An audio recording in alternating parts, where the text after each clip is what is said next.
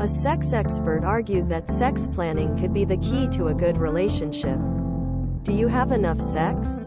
The right number of people have sex a week or month will vary according to the person or couple. But if you think you don't have enough sex, it may be time to plan in a session. Planning sex is what a sincerity expert has credit to, say Visi, and says that it may have big benefits for sexual welfare and that it may compare therapy planning for mental health. I don't really think my relationship will survive. Hol Holly Robinson says, I don't really think my relationship will survive. Holly Robinson says, we both work. We both have children. We have devices coming out of our ears. And this may really cut the connection. We should choose to reconnect with each other. Why don't you just plan 1 hour a day to be completely with each other? This is not just about sex, if I wasn't in the mood. It could be as simple as a hug. I highly recommend that you make room for sincerity in our busy lives.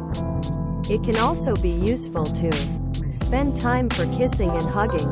The 34-year-old child recommends planning sex for different hours of the day instead of having sex just before bedtime. We're all really busy, most of us have children, and sex usually will be the last thing we do with our partners just before starting to sleep. It reduces the list of prospects, he explains. Just going to sex planning from sex before bedtime can cause unnecessary pressure. This may be a turn. However, if we start with a place for proximity, kisses, hugs, massages, even careful sex variations such as tantra may have a great impact on struggle relations.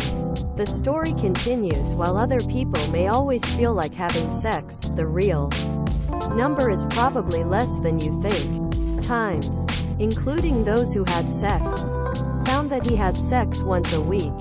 1/3 of the participants said that they did not have sex last week and 29% were not sexually active. In addition, sex planning, Robinson proposes spare time. Talk your partner about sex and sincerity, because it may allow you show your partner and make yourself. During this time, you can talk about what you need from your sincerity and sex. Maybe focus on more foreplay or less penetration. Or he adds, also, how can I make you feel beautiful? You can also ask questions. For those who want to discover the idea of sex planning, Robinson recommends you to spend time for more kissing, hugging, sincere conversation and massage. So the emphasis is not just sex. It also proposes to be open-minded about sex planning, because your sex life can be as important as asında as for our mental health. Watch. Could people be quiet relationships?